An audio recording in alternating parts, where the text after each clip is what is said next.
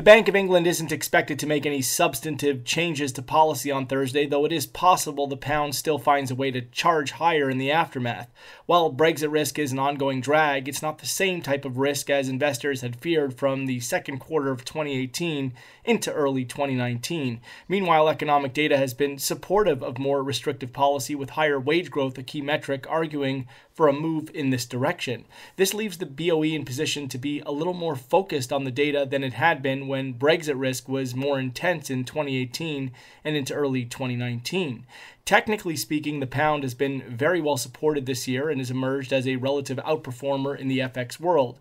Already this week, we've seen another bounce from sub-130 levels, and the weekly chart shows the possibility for a longer-term developing uptrend with a higher low sought out in 2019 in the 124s above the plus 30-year post-EU referendum low from 2016. Next key resistance for sterling dollar comes in around 130-135, with a push above to strengthen the outlook and open further extension towards the 2019 high up around 133.80. Key support now comes in by last week's low at around 128.65, though only back below 127 would compromise the constructive outlook for sterling dollar. That's all for now.